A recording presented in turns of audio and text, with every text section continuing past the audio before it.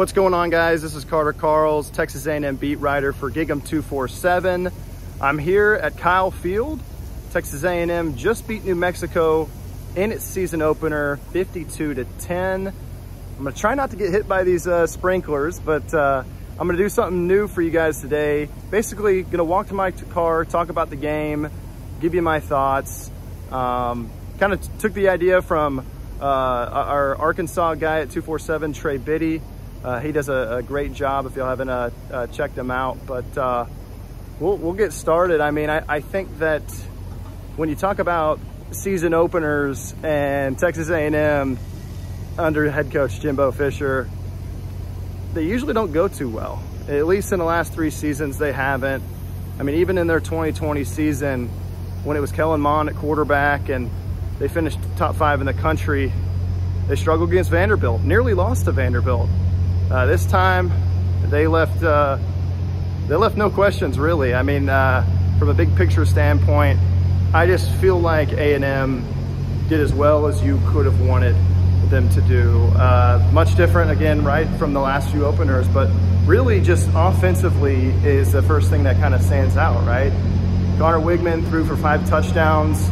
First 5 possessions were touchdowns for Texas A&M. And, man, Bobby Petrino's offense, I'm telling you what, we had been hearing about it all off season.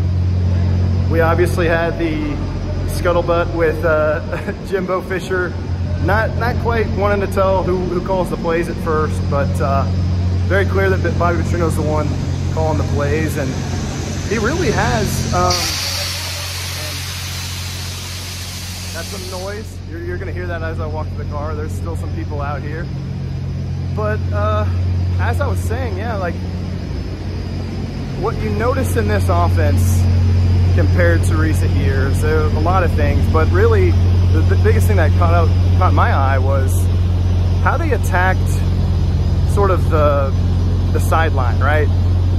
You talk about deep shots, right? Well, sometimes you can have a guy that's wide open and you're throwing it with no one around him, and you know that a lot of guys can do that. But in this game, what really stood out to me about Connor Wigman was his ability to throw to the opposite hash, throw between the hash and the sideline, make those throws that not every quarterback can make. Now, I felt like he could have been better with his deep ball. Now, he had some underthrows. He waited a little bit too long on some passes, right? But for the most part, 18 of 23, one ball, Evan Stewart kind of dropped deep. Another ball he kind of underthrew to Jade Walker. But 5 incompletions and 5 touchdowns. That's pretty good if you ask me. And another thing was Connor just made the right decisions. I mean, he was fairly accurate. He made the right decisions. There was nothing that you could really point to his game other than the deep ball stuff that really concerns you. And I think, you know, we saw it again, how he's able to use his legs, how he's able to get out of the pocket, throw on the run. He can make every throw on the field. And you kind of had some questions with him, right? Like, he's a sophomore. He's only played 5 games previous to this. Yeah, he's got the talent, but how confident is he gonna be? Well, looked pretty dang confident. He was attacking the field. He was exploiting mismatches. And, you know, it's important to remember, right? It's New Mexico. Not a very good team. I mean, I think they had one cornerback who had like, what, 5 pass interference penalties? But what I like about Petrino's offense is we talk about feed the studs. We talk about how A&M is going to be kind of using that mantra this year, which is something he's popularized. What I saw from that is he wants to exploit the weakness in the defense, and he wants to do it with his best players, right? It sounds pretty simple, but that's really what it is. And you saw it. These DBs really struggled for New Mexico today. Evan Stewart, Noah Thomas, getting a lot of separation downfield, and they kept going to it. I mean, there was a point in time maybe in the second or third quarter, where I'm like, has Connor Wigman even thrown it over the middle yet? Like, I had not seen something quite like that in a while, where it was like every single pass is between the hash and the boundary and is like 20 plus yards down the field. So I really like that. Noah Thomas, 3 touchdowns, 76 yards, I think, 6 catches. We've been talking about this guy all off season. I think last year he only had 90 yards, 2 touchdowns. But I want to make sure I'm going the right direction. I'll have some awkward pauses in here because first year on the beat, still trying to figure out where I'm going. But yeah, when you talk about Noah Thomas, I feel like he always had it in him. We just hadn't seen him yet. We saw him in the spring game get hurt 4 plays in the spring game. And when we saw him a little bit last year, he flashed, but there just wasn't like a whole ton that we got to see out of this guy. Well, he comes in today, scores the first touchdown of the season, makes a couple other big catches, and he kind of shows you why we've been talking about him all offseason. We showed you why A&M named him the offensive MVP of the spring.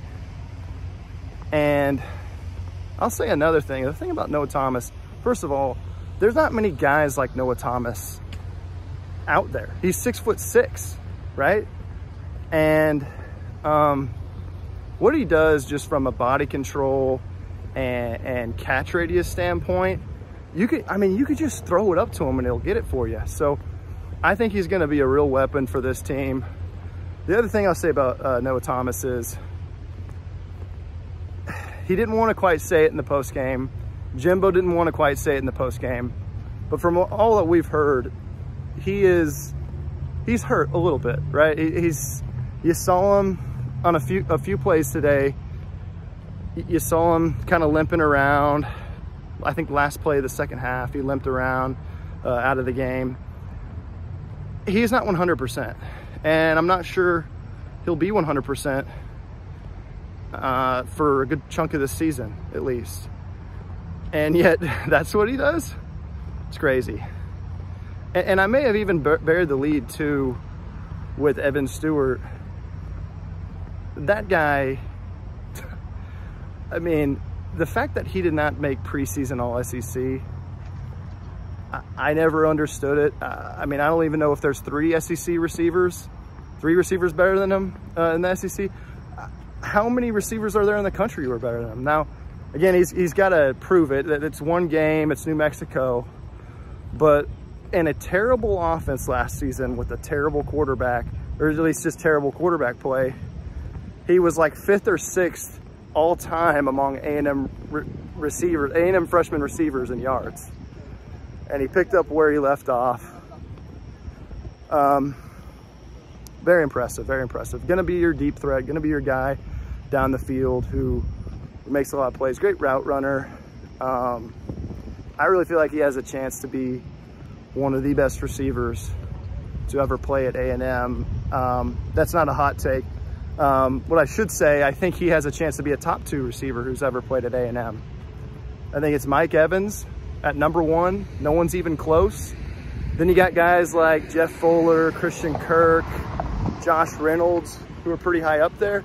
I think he can pass those guys. And I think he can do it for the next year or 2.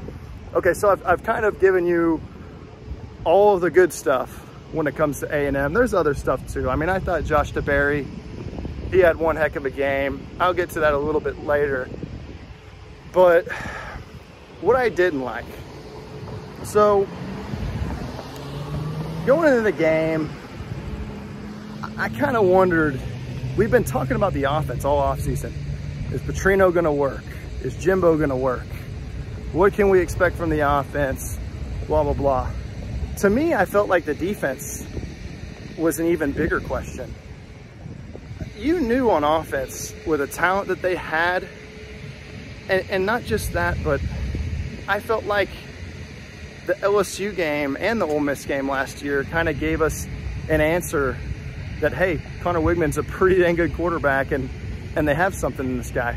But defensively, there were some questions, right? This pass rush was pretty bad last year. This run defense was pretty bad last year.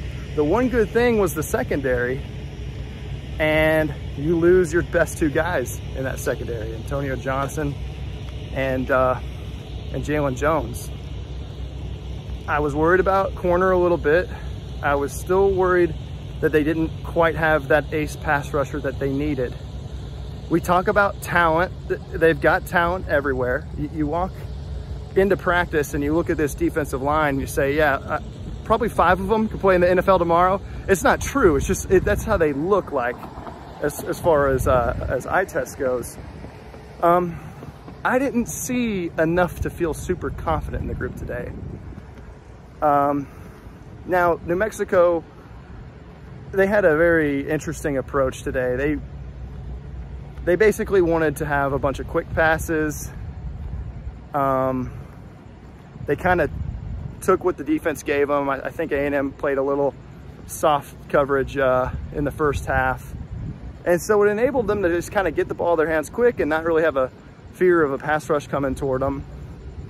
And then, you know, they didn't run for many yards. I mean, it can't really be understated that A&M gave up less than 100 yards. I don't think they did that in one game last year. But at the same time, you kind of wanted there to be this dominance. I think they had 2 sacks on the day. One came from Josh DeBerry on a blitz. The other came from Shamar Turner.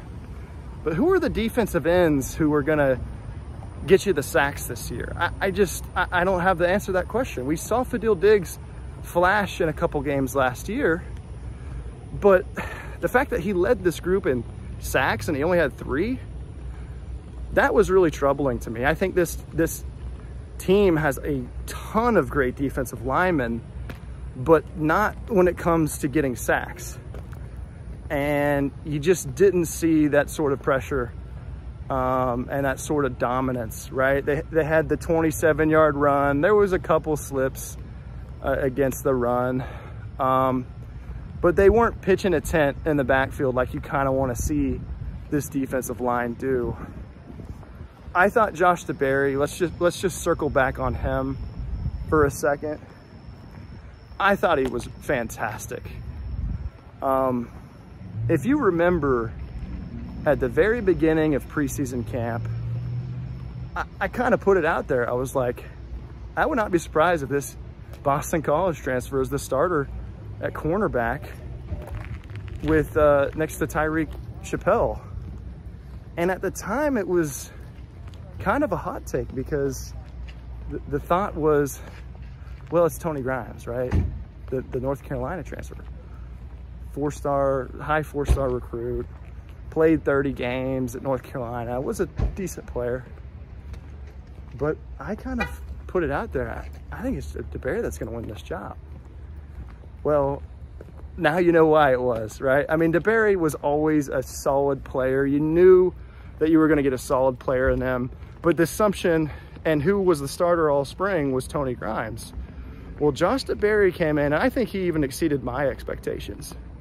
He led the entire team with 10 tackles. He had a sack. He had 1.5 TFLs. He had a pass breakup, and he had his interception. I felt like I just saw his name pop up throughout the entire night. And the thing that I love about DeBerry that I don't think people talk about enough is he is a prolific tackler.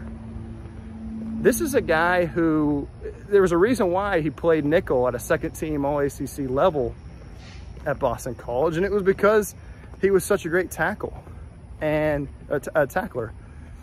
And the one problem, the one thing we couldn't quite gauge was we've seen how high of a level he played at nickel at Boston College. We saw how high of a level he played in the ACC, but how could he play in the SEC and how could he play at outside cornerback?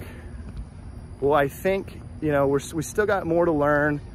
I don't know if he's ever gonna have a game quite like the one that he had tonight, but it was a great first impression, right? You talk the first game, okay, right?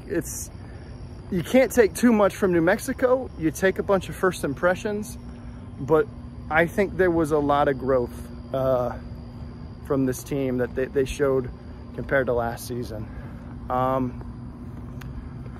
You know, I thought going back to the offense real quick, the offensive line, actually, well, I'll point out two freshmen that started tonight, Chase Pasanis, Torian York. Torian York started at middle linebacker, only made 2 tackles, probably made a couple mistakes here and there, but to start at middle linebacker, your first game, and to not make many mistakes, you know, it's not like you saw him and you're just like, oh my gosh, here's another whiff tackle, here's another mistake. We didn't really see that as much. I'm about to get run over by a car. Chase Pasanis, I'd say the same. I thought the offensive line was solid. Wigman, I felt, had a lot of time for the most part. But there was a few plays he threw off his back foot. There was a few plays he had to scramble. I thought really the biggest concern with the O-line and really the offense in general was running the football. You know, I like these running backs. I think you're going to see a lot from them this season. It's going to be that committee of Amari Daniels, Le'Veon Moss, and Ruben Owens. But you didn't see just a ton of flash of greatness, and it was, I think, because they didn't have a ton of holes tonight when it came to the ground game. Anyways, I am at my car now.